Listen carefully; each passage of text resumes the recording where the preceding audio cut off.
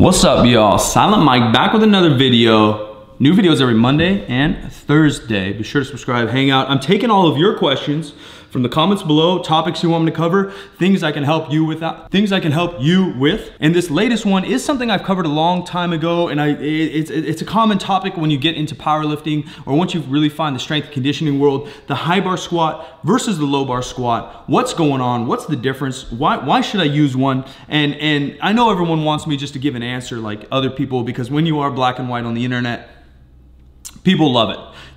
Carnivore's good, carbs are bad. Don't eat your veggies. Only eat veggies. Only eat bananas. High bar squats are shit. Only low bar squat. Well, I'm not gonna give you that answer because it does depend on you, your goals, your morphology, your leverages, how you're built, and also what you enjoy. So let me give you some examples, right? The high bar squat and low bar squat, there are some mechanical difference, although everyone's squat's gonna look a little bit different. Stereotypically, a high bar squat, you do place the barbell a little bit higher on your traps. It's still not necessarily on your neck, on your traps. It's more kind of in the meat of your traps. And then stereotypically, you squat a little bit more vertical, your torso is a little bit more vertical, and your knees will go a little bit more forward. The textbook low bar squat, the bar's much lower on your back, resting kind of on your rear delts. So maybe even 6 inches. Again, it will look different depending on the individual. You lean a little bit more forward, you're squatting a little bit more with your hips, and that's typically more a little powerlifting squat. It all depends again on how you're built and how you move, because I can put the bar position on my back quite low and still stay pretty vertical and get my knees forward. It all kind of depends, right? Because I have pretty stumpy femurs, my thigh bone is stumpy, so I can hit depth pretty easy, and that's just how I'm gonna look. So how I look when I squat and what I'm trying to do, or what's most efficient for me, may be different for you. When and why would you use different ones? Now, you can argue some of these things are, you know, hearsay or don't matter as much. Again, if you enjoy a certain way or one way feels a little bit better, I suggest sticking with that. If your goal is purely powerlifting, often, not always, but often a lower bar position will allow you to lift a little bit more weight. In the long term, I do think it's a little bit more efficient. It allows you to stay tighter. It allows you to keep that barbell over your midfoot and also keep a groove, keeping a straight bar path. Is it always the case? No. There's a lot of very strong guys that squat with a little bit higher bar position. My guy Bryce Lewis, one of the best powerlifters in the world in the 231 weight class for the USAPL and IPF. He puts the bar quite high. His knees go way more forward and he's more vertical, more of the stereotypical high bar squat.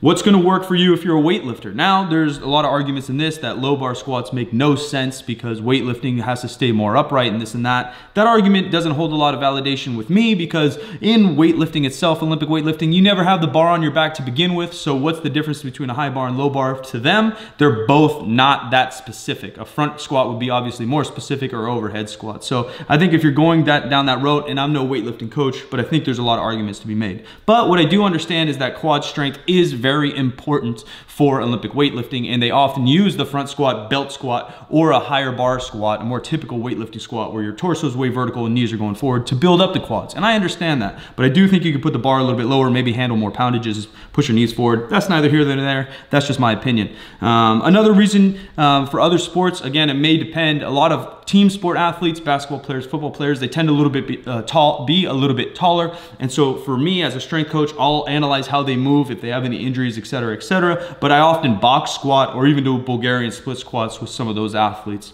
The squat is a technical lift. No, it's not as technical as the snatch or some of these other exercises, but to do a proper squat, staying safe and allow yourself to progressively overload it, it does take some coordination. It is a little bit more difficult when you're taller or bigger or just a less coordinated human being. Now, I think for the majority of you who maybe want a competitive power lift, maybe want to bodybuild, but overall just love lifting weights, want to look a little bit better, get a little bit stronger, I suggest to you is put the bar wherever it's most comfortable. Once you start squatting for a little bit longer period of time, years, for sure months, but maybe even years, you can start to adjust around and make small adjustments where you place the bar, how tight you squeeze your back. And the bigger your back gets, the stronger you get overall, the more muscle you build, the more comfortable it does get, putting it a little bit lower. Again, it all depends on the individual, what the goals are, and what I would, see as a coach, or where I'd put the bar. Because there's also a lot of athletes that put the bar way too low on their back, and it actually pushes them out of place or forces their torso to move. The angle of their torso in the squat to move drastically, which isn't efficient either. We want whatever angle we have, even if we're low bar squatting, and this is my upper body, and you may have some lean with the low bar, we want that angle to remain the same throughout the motion, rather than if we go into the hole, we don't want our hips to shoot up or that angle to get more drastic as we try to ascend in the lift. Do you even have to squat? We covered that in another video. You don't necessarily have to squat either. There's Bulgarian split squats, there's different specialty squat bars, the safety squat bar, a buffalo bar that's kind of bent over your neck, lunges, belt squats, and a great option. It's a little bit more rare in gyms, but there's a bunch of different ways to build up your legs depending on your goals, what you need, your morphology, and what you can handle and what you have fun with, because what we need to stick to is what we have fun with. So just a little recap of the high bar versus a low bar squat. Leave your comments below what you want me to cover in the next one. I appreciate you guys. Silent Mike, I'm out of here.